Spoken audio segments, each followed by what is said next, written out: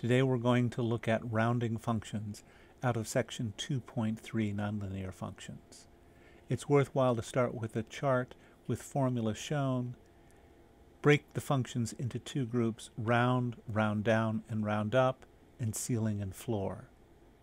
Rounding has a second argument that says how many digits do you want to round to, with positive digits meaning digits past the decimal point and negative digits being digits on the front side of the decimal point.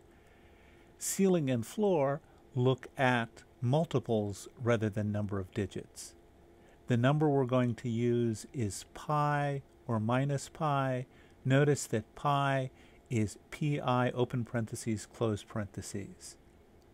If I now look at my numbers, pi, if I round it to one digit, it's 3.1, 3.142. If I round it to minus two digits, that's rounding to the nearest hundredth. It rounds to 0. If I round to four digits, 3.1416. Rounding down is what you expect. It's similar to rounding, but it's always rounding down. Rounding up is the alternative. Notice that pi rounded up to minus two digits is 100. If I look at minus pi, then it's worth noting that when I round up or round down, it means rounding towards the decimal, rounding towards 0 and away from 0, not positive and negative as we normally think of rounding up and rounding down.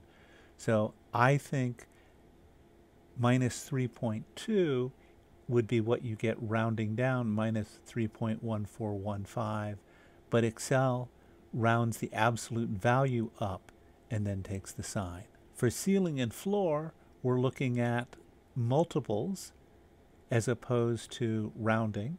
This would be something like you're buying eggs in dozens and you want to have a ceiling or a floor. In this case, though, it is actually the negative number. The ceiling is the number that's higher for the negative numbers, and the floor is the number that's lower. So notice there's a different behavior between the rounding functions and the ceiling and floor functions. Thank you.